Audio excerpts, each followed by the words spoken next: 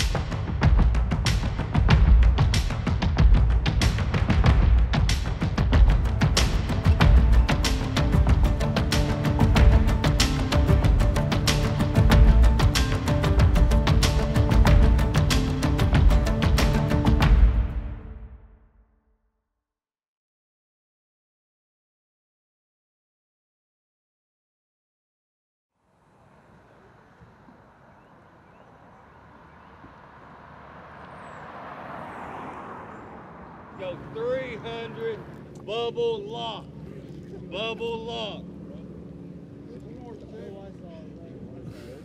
One more, buddy. Yeah. Go.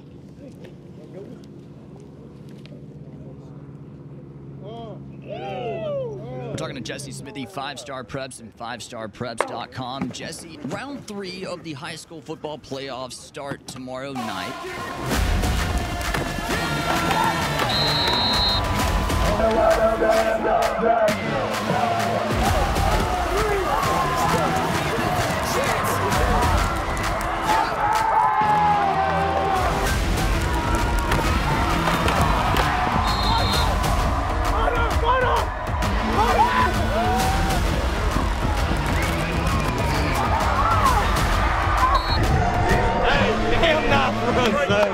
Give me the most likely area team or teams to win the whole damn thing.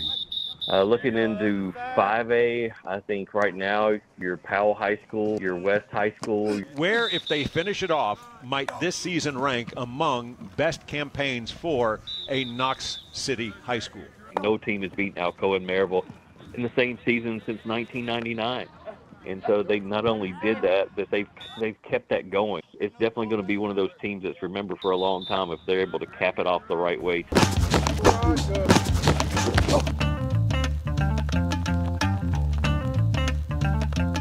The perception of Carson was, I think they just said he's a game manager. He can't go win you a football game. A lot of that had to do with who his mama is as principal of this school. It's my mom. She's a cool lady. I like her a lot. She's our principal. What's that like? It's really not that bad. I look at him on the sidelines and I see the mustache.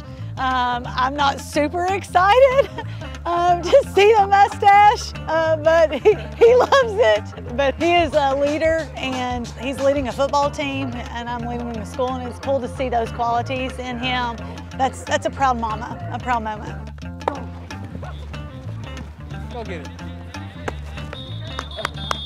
I had a meeting here with Coach Brown after the Ferry game, just me and him, and I told him, I was like, this is my last year playing football, and I wanted it to be my best. Thought he had to be perfect.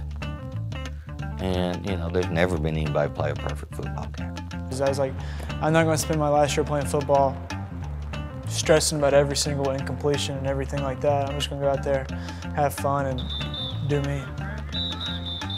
I bet Tennessee lose Saturday. $20. $20? Bet, I don't care. Bet. I bet with everybody on the team. Let's just put Chick-fil-A on it because I got a gift card. So, quick question. Brayden's a Bama fan? Bama fan? Yeah. Yeah, he's an idiot. Should have been an elephant.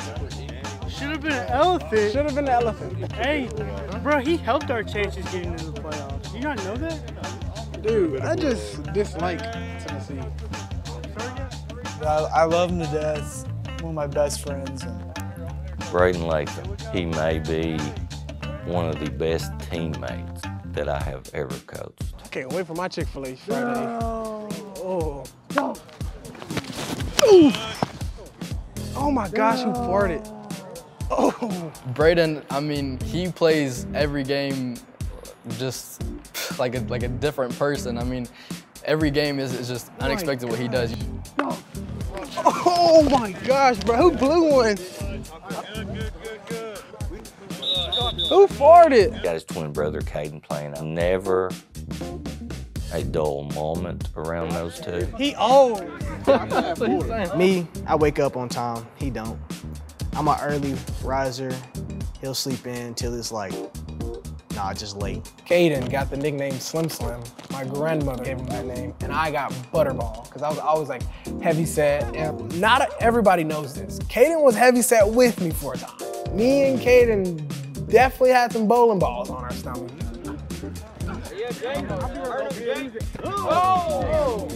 When it's your brother and you don't want him to get hurt, oh yeah, you gonna block with your life. The person Cayden is supposed to be blocking usually tackles me. Oh, my bad. Like, what do you mean, my bad? But we love each other. We definitely love each other. I love that dude.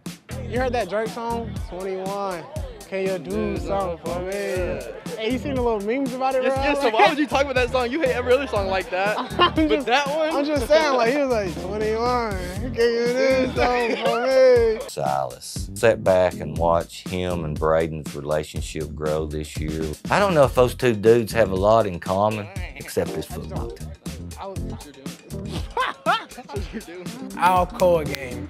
Me and Silas were going like back to back, like fighting for every yard. Like, this is giving me chills right now. This is our freshman year. We always had like a 1-2 punch with the running backs, and then it kind of became me and Brayden. We knew it was a really big advantage that we could just be fresh the whole game. Number 10, can you do something for me?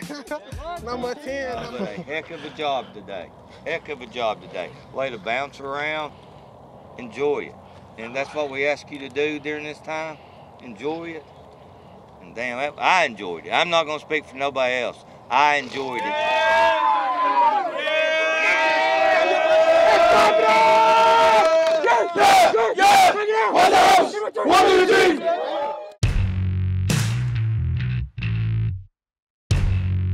Let's be honest, West and Powell are going to play, and that's the state championship game. As far as I'm concerned, is there any chance that Daniel Boone could knock off West and Oak Ridge knock off Powell, or are we going to see the 5A state championship game next week? Well, look at Daniel Boone, and it's a program that set a record this year for most wins in a season, and then their starting quarterback goes down with injury last week. This West High School team, you don't want to send up your backup quarterback against that defense. And then Powell and Oak Ridge, Powell just absolutely rolling right now. Set the tempo early, first 5 minutes. First 5 minutes, very important. Has been all year. We've been great at it. Set that tempo early of what this game is going to look like. Y'all know golf, I'll stay here. Y'all know what?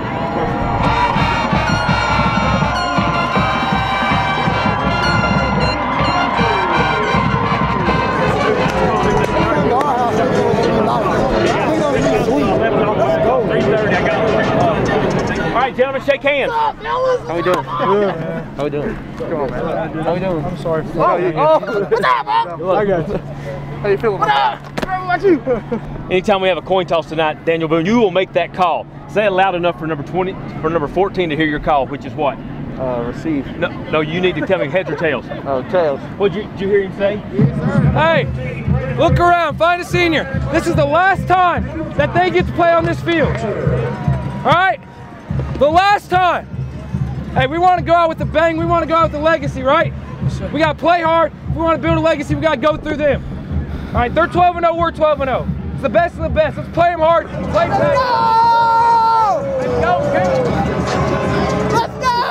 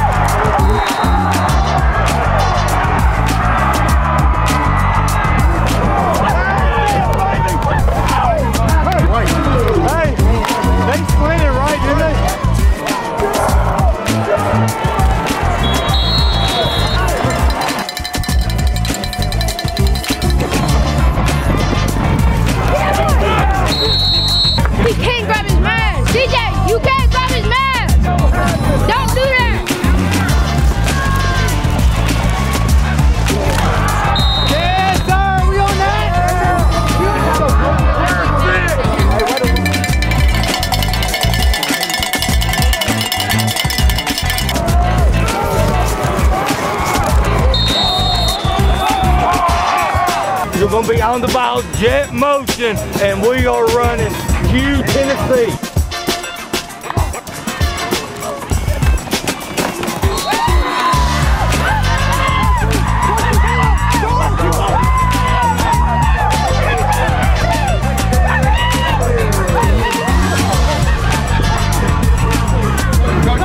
Coach Brown said they'll never expect it. They won't. Good job. No, they'll never. Good job. They all ran that way. Coach, I would never call a play where you run the ball.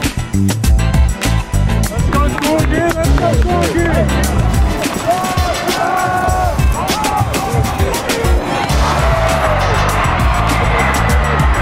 Let's go.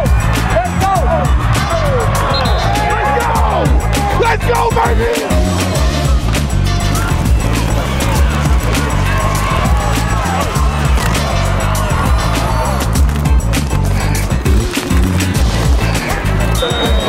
Oh, just hand it to Brayden and get out the way.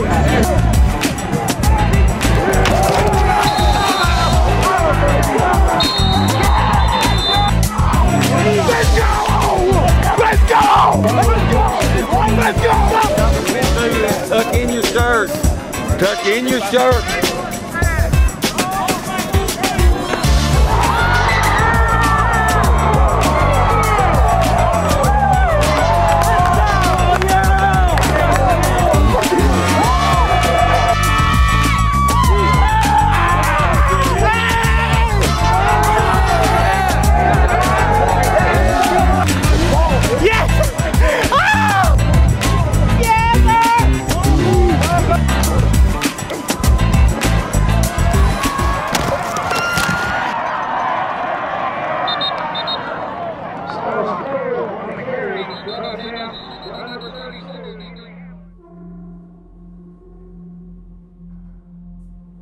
So when I went down, I couldn't really think of much other than that it didn't hurt a lot, you know.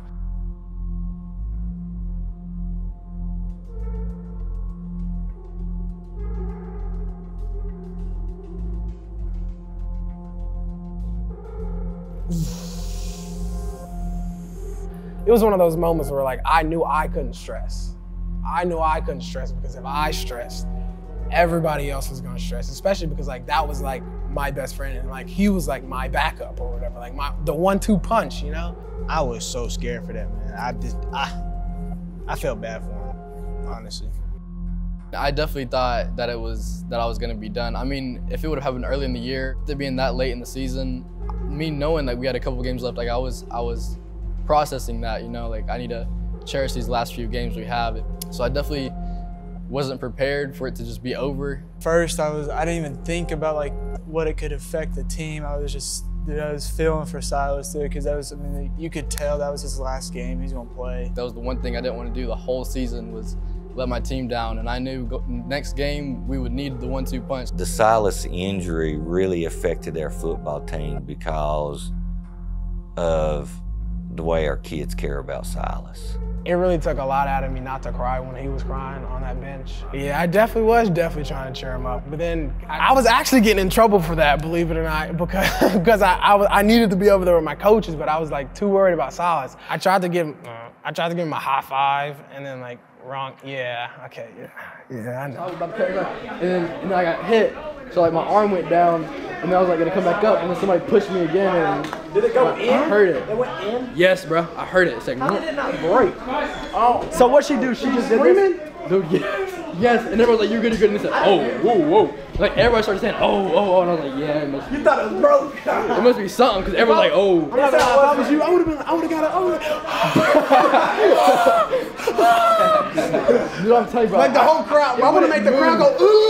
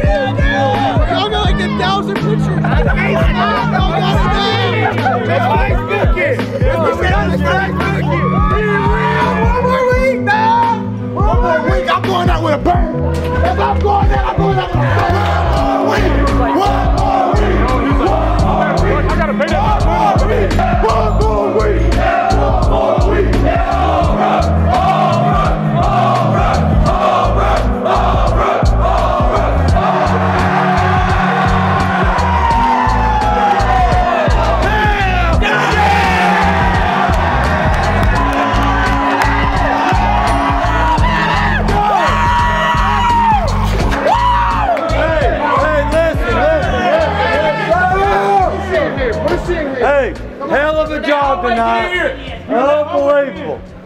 Practicing on Thanksgiving is great. It's unbelievable. That was never a goal of ours. We've been here, we've done it. Let's really lock in and know what we're doing next week. Our goal is to be the best we can be at 7 o'clock next Friday when we go visit those Panthers.